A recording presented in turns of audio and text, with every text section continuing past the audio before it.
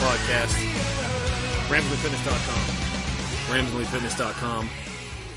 Today we're going to have an expert discussion. This is something that I want to explore some more. I want to bring on different guests, not just for our interview series anymore.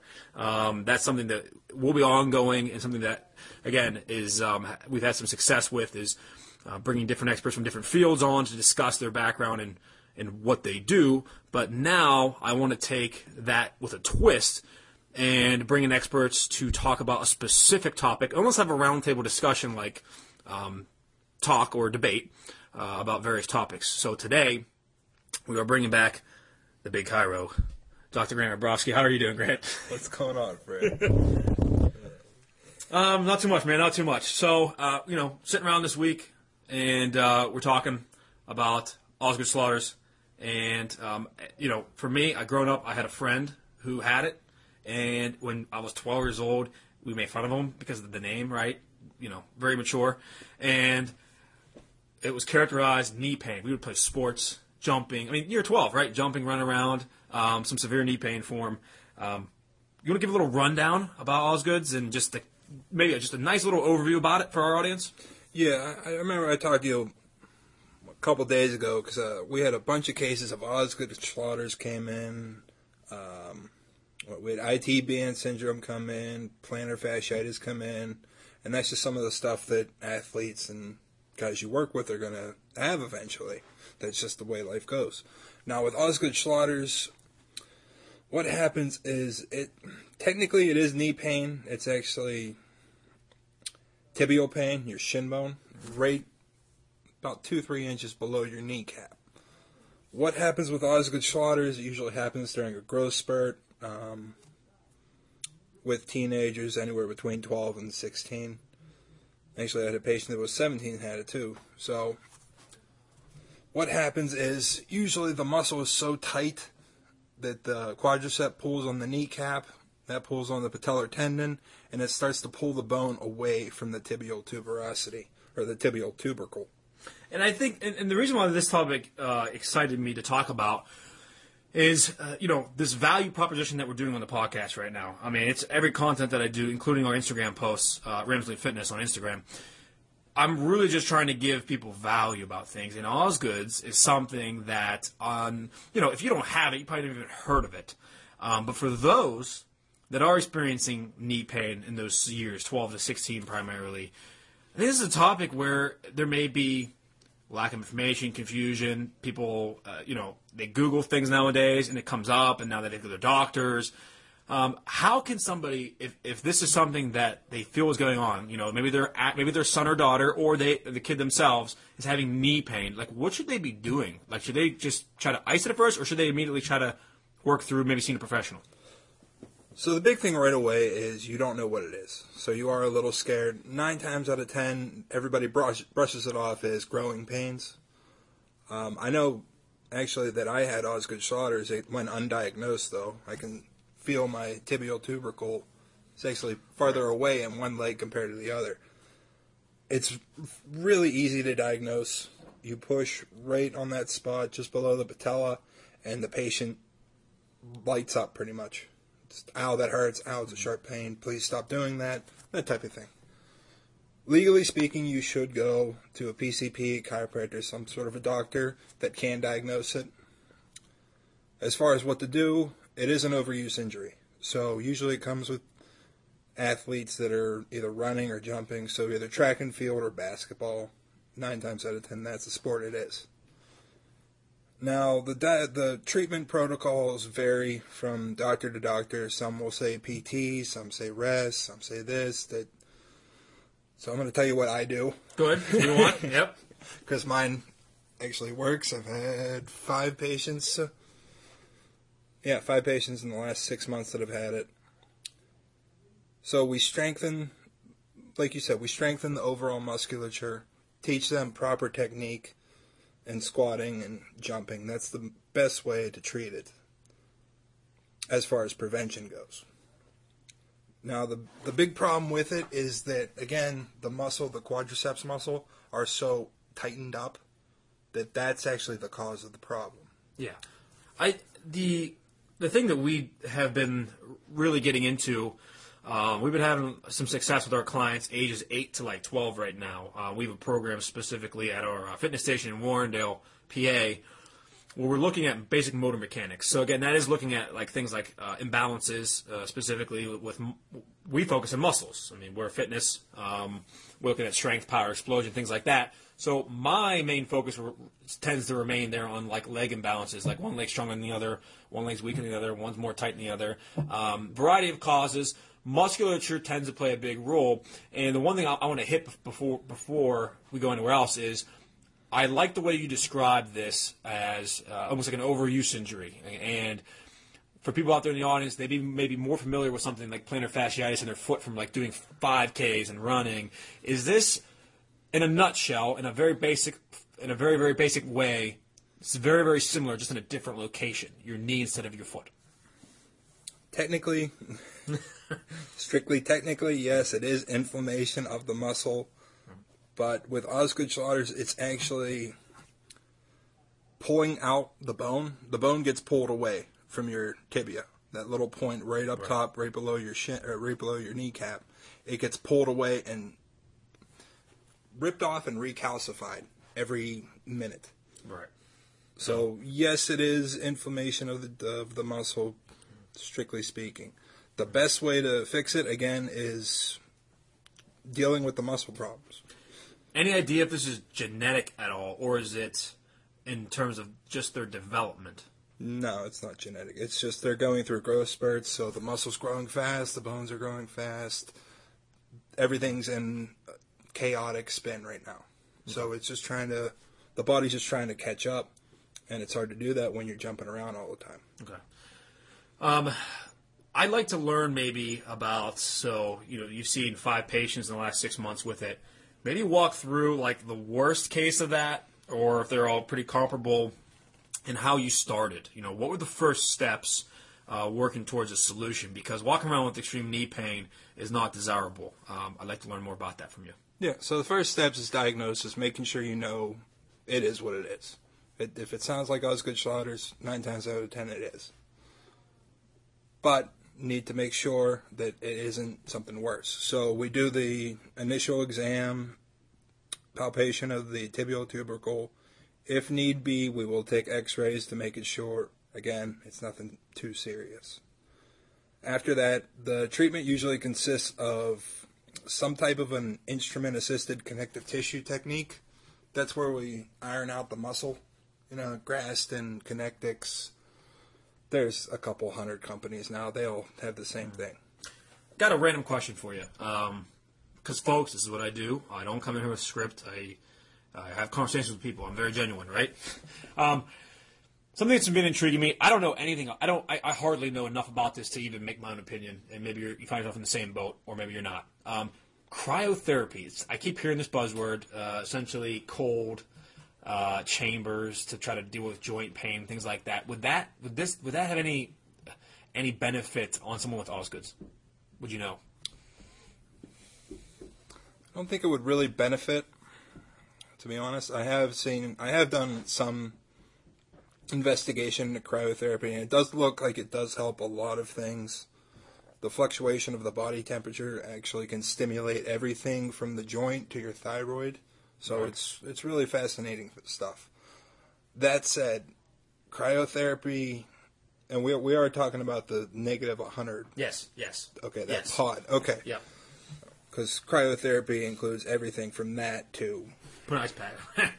These little 3x5 ice packs. Yes, I'm speaking places. What I'm hearing is they're going to open up treatment facilities specifically for like a cryotherapy. I don't know if it's a pod, a chamber, or a tub, or something where you are. It's like Antarctica. Yeah. There's a place down the strip that does that. I can't remember what they're called, but yeah, it is very good for a lot of things. Osgood's, I wouldn't say so, because Osgood's happens again, teenagers, so it's not really a long-term issue. Osgood's does resolve itself, unless it's a very severe case. If somebody's suffering from Osgood-like symptoms, could you maybe give a bullet point list of what they would be experiencing. I don't know, anywhere from 2 to 5 or 7 different things that they would feel. Yeah, you'll feel sharp pain, again, about 2 inches below the patella. Usually happens after any extended activity, running, jumping, going to sports, that type of thing. It'll feel almost like a growing pain, but it's very specific, pinpoint. You can actually, every patient that comes in, they'll say it's right there. Okay, you have Osgood. Yeah. Is it immediate? So, for instance, someone plays a basketball game for, 2 hours, and they have the knee pain then? Or is it something that over time, as they're like resting at home that night, starts to act up? It's more, again, it's an overuse injury, so it's more builds up. Okay. Because, again, it's ripping the bone off, bone's reabsorbing, recalcifying, gets ripped off again. So it's a prolonged thing. What are some action steps for people that are suffering from Osgood Schlatters or Osgood's like symptoms? Things we just talked about, the inflammation, the things that stem from inflammation. Should they follow like the Rice protocol or ice heat kind of stuff? I'm not a fan of the Rice protocol. Actually, I don't know any athletic trainers that still do that. I think that got kicked out probably 10 years ago. The biggest thing, ice, take down the inflammation. You need to strengthen the right muscles. So whenever you do have Osgood, there's usually a muscle imbalance. Right. One, usually the quadratus is just knotted up, full of scar tissue, adhesions, trigger points, whatever you want to call them.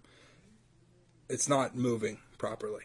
Right. So I would say foam roller on the quadratus, strengthen up the hamstring, any of the abductor, adductor muscles. If that doesn't work, if it doesn't help, you can find a practitioner that does, again, either Graston, Connectics. It's called instrument-assisted connective tissue mobilization. We could probably talk for about 2 hours about it. It's actually, you'd probably enjoy it. Probably it's would. really fascinating stuff. It works down to the cellular level. And everyone I've used it on, I haven't had any bad results yet. Interesting. So, those now that understand how to treat the symptoms when they arise, they understand they should probably see somebody to get it diagnosed officially. When we say strength training or muscle imbalances, and we're talking the quad muscles tight, is this something that somebody should just like Google leg workout or quad muscle workout, or like how severe is Osgood's in terms of looking to get professional help for this? So the reason I'm saying this, I want to set the stage. We deal with a lot of clients that are middle aged, average. They're not overweight. They're just very working 40 hours a week, down the middle, and we're seeing a lot of people suffering from pain from imbalanced musculature. We're seeing back, especially people crunched all day, bent over, working on paperwork. Then they drive in the car. Then they come and watch TV, and then they're not going to the gym and using any sort of strength exercises. So when we're talking about and on that point, these people are actually having pain to the point where they're seeking every single thing imaginable, alternative medicine to personal trainers, to exercise physiologists, to chiropractors. Like they're almost at their wit's end to the point where they're experiencing pain. And this, even my girlfriend has pain from car accidents that resulted in all kind of shifts going on with musculature and spinal cord stuff and bones and the whole 9 yards. So when we talk about Osgood Schlatters, is this something that when someone's listening, should they be — panic's a bad word and overdramatic, but is this something that is a severe or a very important disorder or what have you, or is it something that nowadays it's minor, we can handle it, it's easy to assess and to monitor and plan for? Actually, it's relatively easy. Technically, I don't even like to call it a disease. Right. That's just how they named it. I thought the same thing. It's really not a disease. It's just inflammation of a muscle and a tendon and a little bit of the bone getting pulled off. There are severe cases, as there are with anything. But that said, it's very easy to fix. It will resolve itself eventually. Just depends on if you try to push through it, like if you keep jumping rope 300 times, even with it hurting, you will get the bone pulled off. It will scar, but they're not going to cut your leg off. Right. The surgical intervention, I couldn't tell you 100% because I don't do that. Right. But I don't think it would be that frequent. Okay. Good. I think that's important for people to understand, too, is I think we're in a day and age with medical health fitness where it's sensationalism, it's fear-mongering, oftentimes about a lot of different things. And half of my time spent on the HealthForce podcast is fighting people blowing things way out of proportion or doing it in a way so they can sell you a product. So when, and I want to make this clear for the audience. Now, we're talking about Osgoods. This is something that's completely controllable, something that they can easily handle, maybe probably in conjunction with just a trusted professional. But this is not something that is like, oh my God, I can't believe my son has that, right? Yeah, that's usually, parents are going to freak out. It's just what you do. That your baby is hurting all the time. It's easy to fix. It takes, actually, Nicky will be done probably on Saturday. He's coming in for his last treatment. And he's doing a lot better. It used to be he tried to squat down. He probably got maybe, 15, 20 degrees down. Like a half squat at the gym. Right. Down at Planet Fitness. Right. Now. Dig, baby. Love it. We've been treating him for 2 weeks now with the IST, or the kinetics therapy. And he's going below parallel, no problems. He's feeling better. So it's easy to treat. It's easy to find. It's just you have to know what you're looking for. Good. All right. So this intrigues me now. This is a good segue. So someone like that who is progressing in their treatment plan, they're significantly reducing their pain, they're strengthening the musculature. It's almost like a rehab type setting, right? Where we're taking an individual with inflammation and different pain points and treating that first. Should someone like that then afterwards go on the offense and make sure that they go to a proper strength program or a strength conditioning type of format to make sure that they're going to continue to build that structure up? Yeah. Okay. You'd be surprised. I hate to be that blunt about that. Yeah, the best way to treat anything is to prevent it. Right. So you should be going to the gym. You should be working out stabilization muscles, balance coordination, vestibular coordination. You should be working not on your bench press, but making sure you can squat right. Right. And be able to walk around in the dark. I find often exercise, when it comes to the programming side, sounds counterintuitive on the face of it often. When somebody tells me they've got pain in their lower body, my remedy, most times, strength training the lower body. So like for instance, I'll give you an anecdotal story. My lower back, thank God it's been for forever, but there was a point probably 2 years ago where again, just starting the business, if you start to do the timeline of kind of how Ramsden Fitness was born 3 years ago, about 2 years ago, so it went right in the thick of it, right, not in the very beginning where we were just getting off the ground, but we started to have clientele on a consistent basis. I was working 5, 6, 7 days a week, getting up at 4 in the morning, going to bed at 10. Really was the only I was the only person that we had. And so exercise at that point became a big problem. I hate the excuse of time. I get that a lot. Now, as the professionals, people tell me they can't work out because of time. Here I was being that guy. I get to the gym probably once or twice a week. And for me, and for anybody for the most part, that's just not optimal. That's just nowhere close. I definitely prescribe 4 to 6 days a week doing something of planned activity. Doesn't mean you're in the gym lifting weights hard, but hiking. I mean, all the stuff to get your body moving around. And so what I would experience is low back pain. Think about it. I'm in the car driving. That's, for in-home service, driving all the time, not working out. I would get back pain. And you know what? The number one exercise, whenever I did, would relieve it. It was the deadlift. Believe it or not, it was the deadlift. And so that's something that someone would think, well, I should avoid the deadlift because my lower back hurts. I'm going to skip that today. And I actually got relief from it because I think it was engaging muscles that were just sitting there. How does that story strike you about just things that things that don't sound? So like here, if someone has Osgood Schlatter, they're thinking, how am I supposed to do squatting and do leg exercises if I'm in pain or if I'm just getting out of rehab? Like I think their first reaction is going to be to feel uneasy about that. Yeah, I'm actually, there's a constant argument with me and my buddy about this. He hates deadlifts for low back. I love them because there's honestly no better way to strengthen the surrounding musculature. The deadlift is the best workout. That's one of the top ones I recommend. The bottom line, though, is proper form. Right. You have to have proper form with everything you do. Otherwise, there's no point to it. You're just making everything worse. Could improper form or going to the gym thinking that you're going to help your Osgoods actually end up in you doing worse if you're doing it incorrectly? As far as Osgoods go, I wouldn't say, but Okay. a case like, plantar fasciitis, what's the other one? IT band. They're going to the gym will help. It's just people go to the gym a lot of times and it's let me put on the max weight. I'll do 2 reps. That'll count. That doesn't work. That's not how you live.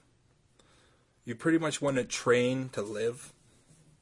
Like with a couple of my older patients, we don't really do deadlifts or anything. Right. We don't do overhead press. We do sit down in the chair, get out of the chair. Because that's what I want them to do. I want to make sure they can get off the toilet. Because that's an embarrassing story if you get stuck on the toilet. Yeah. I mean, it sounds like you've been there, so that's good. No. I had a patient, a nurse. She actually got hurt because her 400-pound patient couldn't get off the toilet. Yeah. So that was 2 people hurt because somebody didn't know how to sit down and stand back up. And I tell you what, I think people really, and actually I want to take a little bit of a twist here on this, because I know I can tell you right now there's going to be somebody in the audience that's going to be 35 years old or 25 years old or something, and they're going to say, "Oh, I think I have Osgood Schlatters now." So let's address that. If somebody is having knee pain, maybe it's below the patella, and they're 25, they're 30, they're 50, you know. Can we tell them right now, from those parts, it's not going to be Osgood? It's not Osgood Schlatter. Okay, so that will resolve itself by the time you're 22, 23. That's when the body is officially done growing. That's it. Okay, so if you somebody don't have Osgoods, I would recommend either talking to a PCP or coming in for an eval, and we can figure out what's going on. But it's definitely not Osgood. Okay, if somebody is, let's say 25, 30, 35 years old, and they have that knee pain, and they come see you, Dr. Grant, what do you what are the most common causes of that you may see if you see that often?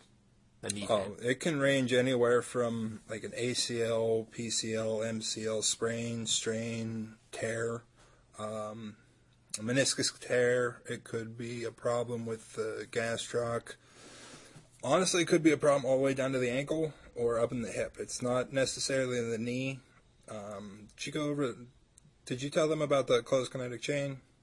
No. No? Okay. Nope, I haven't hit that one. So, small, very brief version. Yeah. The actual version of it Well, is, yes, it's about 20 pages long. If the foot is out, or if the foot is not hitting the ground and staying on the ground the right way, and it's tilted, the knee will counteract that by tilting the other way. And so it goes from, again, the ankle to the knee, to the hip, to the SI joint, to the the LS joint, all the way up to C1, C0, your occiput, and that first vertebra in your neck. Is that to make sure, is the body doing that to stay somehow in balance or neutral so that they're not tilting left or right? Yep. Okay. There's actually a nerve in your spine that, in between up here. Sorry, I just realized people can't see me. Yeah, right. There's a nerve actually in your nervous system that's responsible for keeping you parallel to the ground. Right. So if you're like tilted to the side, your body will actually compensate it. That's why you usually have scoliosis. People with scoliosis Right. are tilted, but their head will tilt to compensate. Right. And so where I take the same concept. I mean, so no, we haven't done a podcast yet on the kinetic chain, but we've done this. Our movement mastery assessment, we do a gait analysis, like our version of it. We don't put someone on a treadmill.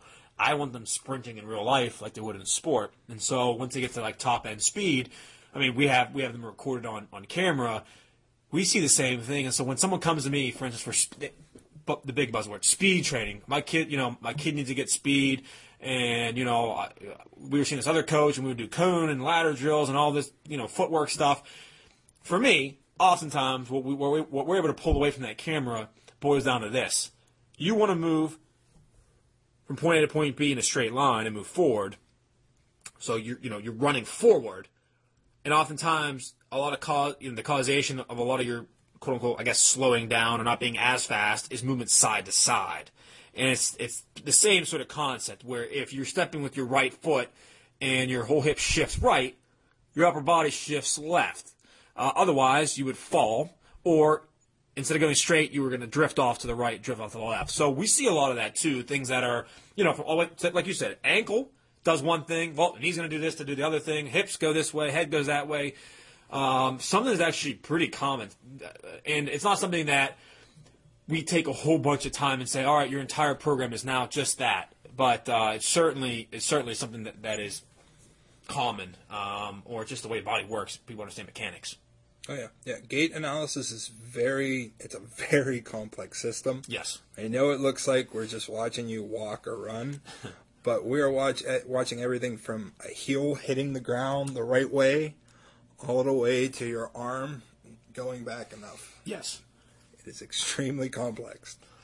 So what I want to do is maybe give a couple of action steps or next leads, next tips for individuals here. Why don't you run down your information again for everybody for us? We didn't hit it in the beginning, so I want you to hit it up now. Do the whole shebang. If you have a website, the address, the phone number. Like, how can somebody who's sitting out there thinking, okay, my knee's hurt, or my son, or daughter's knee's hurting, they're 13, right below their kneecap. Okay, I'm in the Pittsburgh area.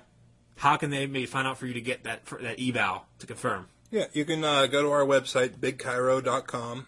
It's very easy to spell. Again, my name is Dr. Grant Hrabovsky, not so easy to spell. We're down in 101 Emerson Avenue in Aspinwall, PA. About 15 minutes up 28 from Pittsburgh. Yeah. So you can just give me a call at 412-708-3887, and we can get you in, find out what's wrong, and how we can fix it. So I'm big on having trusted sources, and there's a reason why you're back on the podcast for a second time, and while there's people in Pittsburgh who haven't been on a first time. And no, it's not that I'm some sweet radio guy that we have a big audience. No, that's not that. I'm self-aware.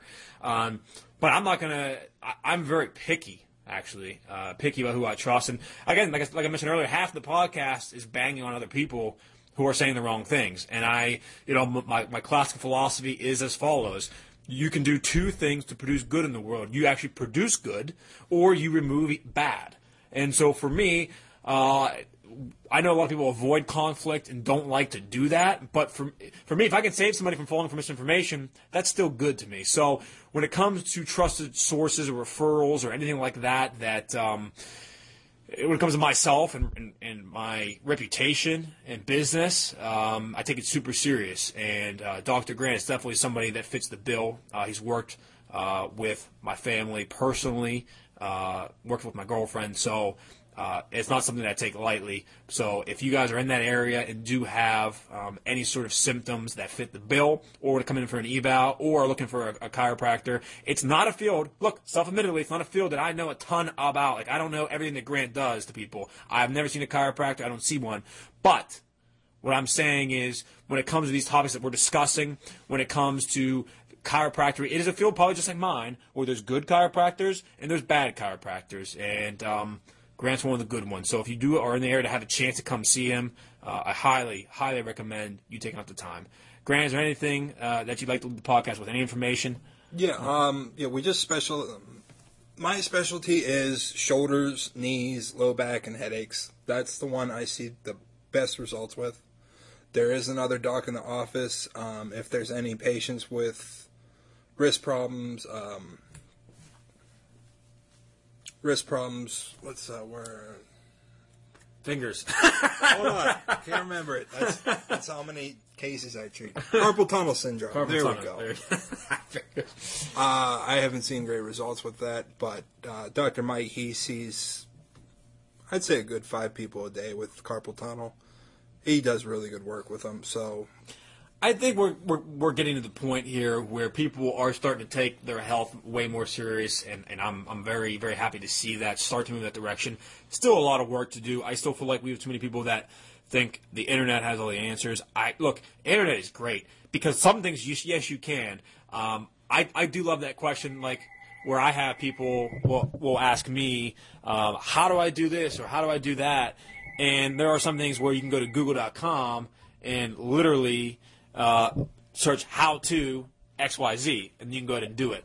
Now, listen up, perk your ears up. When it comes to health and fitness, that is something that I continue this day to argue that should not be your first go-to, is some internet guru writing some article that you don't know who the hell he is, or just to leave yourself to know this. This is a field that, Grant, just so everybody knows, how many years did you spend in secondary education, like after high school, to become a chiropractor? Hold on, I gotta get more fingers. So it was 4... After high school? Yes. Or like college, 7 plus 2 years. So about 8-9 years. Okay, so... And then we've been doing this. I've had about 4 years of clinical practice in my office, so a long time. Yeah, so chiropractors are like real doctors, right? These are people that just get a certification on the computer and then they open up an office. This is something that they take a lot of time to study. And so for the average population to think that they can find every single solution on the computer, I feel is a mistake. Your time is worth more than scouring the internet for articles that will contradict one another day to day. Highly recommend looking out professionals. It's the same value proposition that I make for fitness is, we're going to deal more so with performance and the active side of things, where people that come in with severe pain, we try to refer out to someone like Grant and to put them, our clients, in a position to succeed and get their real treatment. Like, I'm not going to sit here and tell people I can cure the common flu or the common cold, the flu, what have you. But when it comes to exercise, same thing. You know how much information is out there on exercise and nutrition and supplementation and all that? And so, I mean, yes, biased, obviously. I also wouldn't be doing this for a living because I wouldn't see the value in it. But I'm a big, big believer in people. If you find yourself in a situation such as today's example, Osgood Schlatters, seeking out trusted professionals, getting help, working together, become a unit, have several professionals that you see, maybe, if that's applicable to you, in order to see yourself improve. That's the bottom line. You've got to see improvement. So the flip side is, if you're seeing professionals and you're not getting any improvement, time to find new professionals. Grant, any sign-offs? Yeah, going back to that improvement, I've had a lot of patients over the years that have seen chiropractors, physicians, doctors, allopathic, homeopathic, whatever you want, everything under the sun. And they've been seeing them for 2, 3, 4, 5 years in a row, all the time, and they haven't seen any improvement. That's not how this works. It does not take that long to cure anything. Well, I shouldn't say that. It does not take that long to see improvements. Right. In my office, if we don't see improvements in the first 3 weeks, okay, we got to go back to the drawing board, figure out what's wrong. Maybe we missed something. I think maybe you left something out. I think people are afraid to admit failure and/or afraid to face results. I know a lot of personal trainers don't record workouts or don't track results because they're scared to have to prove it to somebody. I don't know any other way. I couldn't imagine trying to do personal training and not measuring somebody's progress. So, dude, I hear you on that. People, go see BigChiro.com, please, BigChiro.com. Also, our website is RamsonLeeFitness.com, RamsonLeeFitness.com. Alternative medicine, for the most part, sucks. See you guys.